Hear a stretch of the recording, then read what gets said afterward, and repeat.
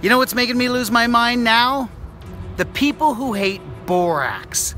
What do you know about borax? Nothing. I've been using this stuff for almost 30 years to teach kids how to make slime. Borax is the perfect linking agent, sodium tetraborate. And news stories who are totally irresponsible, telling people that this is dangerous. It has vilified something that we need to get kids excited about science.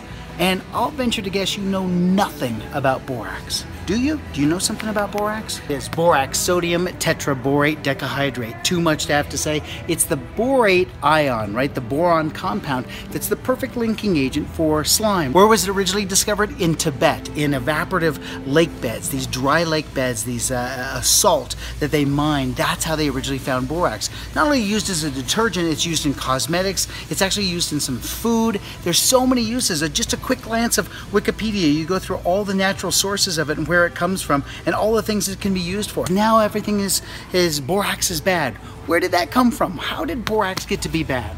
Well, borax got to be bad because of an irresponsible article that came out on television. I'll let you figure out who said this. Of a mom who allowed her kid to make as much slime as she wanted to for a 3-month period of time. This kid was soaking in borax and water, making slime, having fun. Well, what happened? Her hands got irritated, skin got irritated. You'd think that that would make some sense. No, no, no, no. We're going to let our kid continue to play until you take her to the hospital, claim that there's burns on your hand, and now all of a sudden, you can't use borax. I wonder what the people at Elmer's think about us not being able to use borax. They must have a solution. We gotta find Elmer's glue. So here we go. My kid still wants to make slime. Borax is bad. Can't have borax. No, because it burns your hands. It's horrible. So you couldn't even find white glue on the store shelves a year ago. So I'm sure that they've come up with something, because this is how you make slime, right? They've come up with a solution. I couldn't even have thought of this in 30 years. Elmer's glue plus baking soda plus, oh my gosh, contact lens solution. It's the secret. What could be in contact lens solution? Because borax is bad. What could be in contact lens solution that would link all those molecules together? We gotta go find some contact lens solution.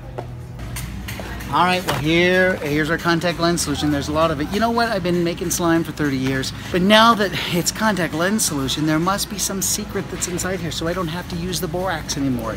Let's take a look at this. Just take a look. Look right there. Do you see what it says? Those sneaky little boric acid and sodium borate.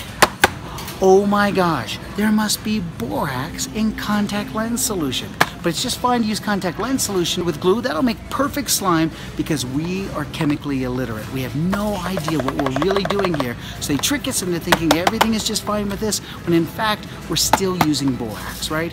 Why is it that people, major buyers of stores, are banning anything with borax in it, all the science kits and everything, because borax is bad, yet it's okay for another company to be able to say, hey, the safe version, and it goes all over social media. All over social media is chemically illiterate, right? Completely misses the point that borate ions are what link molecules together. What links molecules together gives you slime. Stop being an idiot. So you know what we learned today? Maybe you shouldn't give your kid a box of borax and let him just sit there for a couple months and just play with it without being supervised. What else did we learn? We learned that it's a team effort. If we want to get our kids excited about science and engineering, if we want to prepare them for a STEM-based career, if we want teachers to have the tools to get our kids excited about science, to possibly plant a seed and let it sprout, then maybe it might be a good idea to leave it to the people who maybe know something about the science. Ask some questions before you go about typing stuff that you know nothing about and making it really, really rough for the rest of us. That's what we learned today. Borax is okay.